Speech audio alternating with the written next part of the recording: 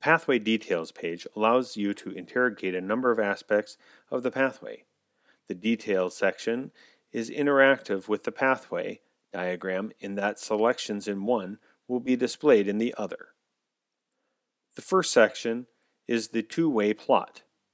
Each dot on the plot represents a unique gene from the selected pathway.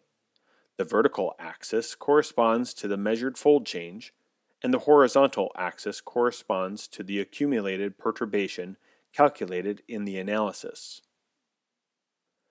The gene table lists the genes from the pathway along with their measured fold change, accumulated perturbation, and total perturbation.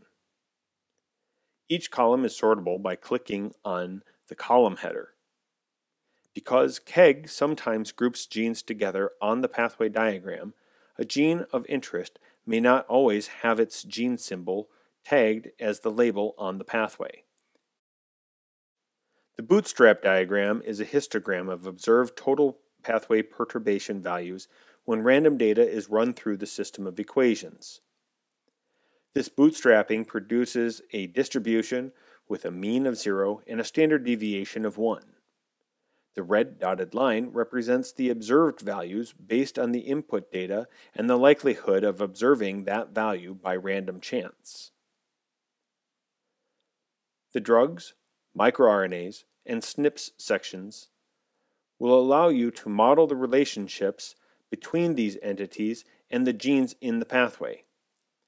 Selecting a particular drug, microRNA, or SNP will highlight its target in the pathway. Similarly, selecting a gene in the pathway will filter the list of known relationships based on that gene. Clicking on any one of the entries will navigate you to a resource for more information about that entity. Finally, the Related Diseases section displays the list of related diseases for the selected pathway.